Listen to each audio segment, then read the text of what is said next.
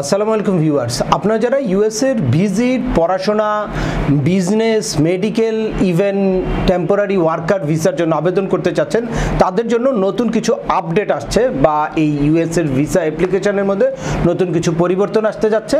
তো কি সেই পরিবর্তনটা বা এই পরিবর্তনটার সাথে আপনারা কিভাবে অ্যাডজাস্ট করবেন বা এই পরিস্থিতিতে আপনাদের কি করা উচিত, এটাই আলোচনা করব আজকের এই ভিডিওতে। তো চলুন শুরু করা যাক। তার আগে বলে নিচ্ছি, যারা আমাদের চ্যানেলে নতুন বা আমাদের চ্যানেলটি এখনও সাবস্ক্রাইব করেনি, please hit the subscribe button. আর যারা অলরেডি সাবস্ক্রাইব করেছেন তাদেরকে অসংখ্য ধন্যবাদ।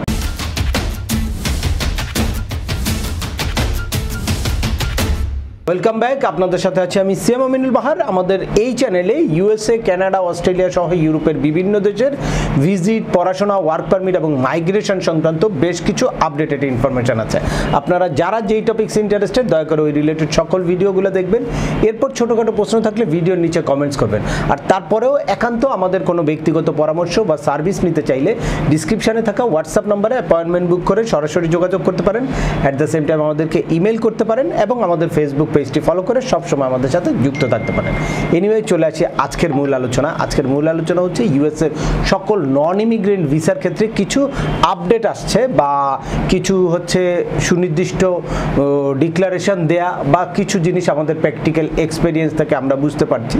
তো সেই জিনিসগুলো নিয়ে একটু আলোচনা করব। এর মধ্যে প্রথমেই যেটা লাস্ট 28 মার্চে ইউএসএর স্টেট ডিপার্টমেন্ট একটা আপডেট দিয়েছে, সেটা হচ্ছে যে ইউএসএর নন ইমিগ্রেন্ট ক্যাটাগরির সকল ভিসার আবেদনপত্রের এই ফিটা আগামী 30 মে থেকে বর্ধিত হতে যাচ্ছে। এই যে আপনারা দেখতে পাচ্ছেন, ইউএসএর স্টেট ডিপার্টমেন্টের একটা publication of final rule on non immigration visa fee increase নামক একটা নোটিশ জারি হয়েছে। এটা জারি হয়েছে হচ্ছে 28 মার্চ 2023। এখানে মেইনলি যে জিনিসটা বলেছে সেটা হচ্ছে this increases R published in the federal register on March 28, 2023 and will be effective on May 30, 2023.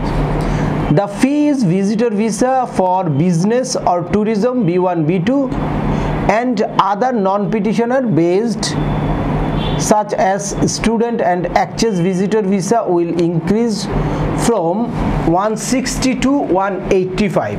The fee for certain petition based non-immigrant visa, temporary worker, HLOPQ and R category will increase from 190 to 205 US dollar. The fee for the territory trade, treaty investor and treaty applicants in a specialty occupation E category will increase from 205 to 315 dollar.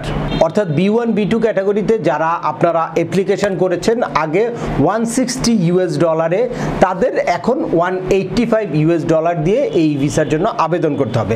এই B1, B2 ক্যাটাগরিতে কারা আছে? যদি visitor ভিসার জন্য আপনি আবেদন করতে চান, মেডিকেল ভিসার জন্য, স্টুডেন্ট ভিসার জন্য, এই সকল অ্যাপ্লিকেশনগুলো এই B1, B2 ভিসার মধ্যে পড়ে। আর এর বাইরে HOPQ এইসব non immigrant worker, temporary worker ক্যাটাগরির ভিসা ফিটা আগে ছিল 190 ডলার, সেটা এখন হবে 205 ডলার, যেটা এই 30 মে থেকে কার্যকরী হতে যাচ্ছে। আর এর বাইরে ট্রিটি ট্রেডার বা ট্রিটি ইনভেস্টর সহ ই ক্যাটাগরির যত নন ইমিগ্রেন্ট ভিসার অ্যাপ্লিকেশন আছে সেগুলো আগে ছিল 205 ডলার, সেটা এখন বেড়ে 315 ডলারে দাঁড়াবে। তাই আপনারা যারা আসলে এইসব ভিসার জন্য আবেদন করার জন্য মোটামুটি প্রস্তুত আছেন বা ইমিডিয়েট আবেদন করতে চাচ্ছেন, তারা একটু 30 মের আগে যদি আবেদনটা সম্পূর্ণ করেন, তাহলে আপনাদের এই এক্সট্রা ফিটা লাগবে না বা আপনারা পুরানো রেটেই আপনারা কি এই ভিসার অ্যাপ্লিকেশন জমা দিতে পারবেন। আপনাদের যাদের মোটামুটি রিসেন্টলি আবেদন করার জন্য আপনাদের আবার হুট করে আবেদন করলেই হবে না, এটার জন্য যেই প্রস্তুতিটা, সেই প্রস্তুতিটা অবশ্যই আপনাদের থাকতে হবে। অর্থাৎ যাদের ট্রাভেল হিস্ট্রি ভালো আছে বা যাওয়ার পারপাসটা স্ট্রং আছে, কান্ট্রি টাইটা ভালো আছে, তারা কি করতে পারেন? দ্রুত ইউএস ভিসার জন্য কিন্তু আবেদন করতে পারেন। এই সময় প্রচুর আবেদন হবে এবং ভিসার রেশিও রেশিওটাও ভালো থাকার কথা। পরবর্তীতেও আশা করি আমরা 2023 পুরো রেশিওটাই ভালো থাকবে। তো এর মধ্যে একটা দুঃসংবাদ হচ্ছে নতুন করে যেই আপডেটটা আমরা আমাদের প্র্যাকটিক্যাল এক্সপেরিয়েন্স থেকে দেখছি, সেটা হচ্ছে এমনি কিন্তু ভিসা একবার রিজেক্ট হলে, আপনারা ভিজিট ভিসা বলেন, স্টুডেন্ট ভিসা বলেন বা মেডিকেল ভিসা বলেন, এইসব ভিসায়, বিজনেস ভিসা বলেন, এইসব ভিসায় একবার রিজেক্ট হলে পরবর্তীতে আবার কিন্তু সাথে সাথেই আবেদন করার সুযোগ আছে, আবেদন করতেও পারবেন, বা এর আগে আমরা অনেক করেছি সেরকম করার পরে সাথে সাথে কিন্তু তাদের শিডিউল অনুযায়ী অ্যাপয়েন্টমেন্ট নিতে পেরেছি। বাট এখন যেটা হচ্ছে রিসেন্টলি আমরা দেখতে পাচ্ছি যে কোনো ভিসা রিজেক্ট হওয়ার পরে পরবর্তীতে মানে আর অ্যাপয়েন্টমেন্ট ডেট শো করছে না। ইভেন মেডিকেল ভিসা রিজেক্ট হওয়ার পরেও আমরা দেখছি তাই সেই মেডিকেল ভিসার জন্য আবেদন করার পরেও আর কোনো অ্যাপয়েন্টমেন্ট শো করছে না। আর ইমার্জেন্সির জন্য এখন যদি আপনারা একবারের জায়গায় দুইবার শুধু মানে ইমার্জেন্সির আবেদন করেন আর ওই আবেদনটা যদি রিফিউজ হওয়ার পরে পরবর্তীতে আর আবেদন করার সুযোগ থাকছে না।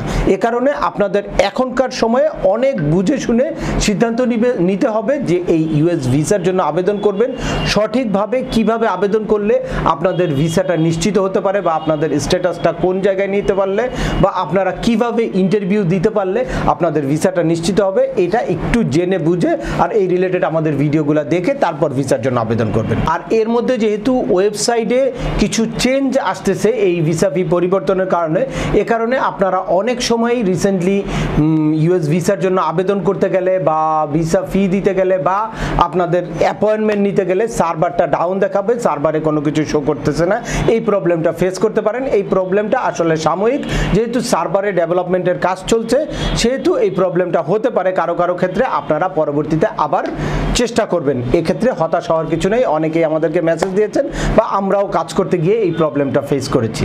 আর ফাইনালি আপনাদের এই মুহূর্তে ইউএস ভিসার রেশিওটা কীরকম বা কারা ইন্টারভিউ দিয়ে ভিসা নিতে পারছে সেই জিনিসটা একটু শেয়ার করব। সেটা হচ্ছে একদম রিসেন্ট যেই এক্সপেরিয়েন্সটা আমাদের হাতে আছে তার মধ্যে দেখা যাচ্ছে যে এখন মানে অলমোস্ট 40% ভিসা হচ্ছে যদি সঠিকভাবে আবেদন করতে পারে। এই জিনিসটা আমি বলে রাখছি, আমরা যেটা দেখছি যে সঠিকভাবে যদি আবেদনটা করতে পারে, ইন্টারভিউর প্রিপারেশনটা যদি ঠিক থাকে, তাহলে 40% ভিসা হচ্ছে। এটা মানে স্মরণকালের অত্যন্ত হাই একটা রেশিও বলতে হবে।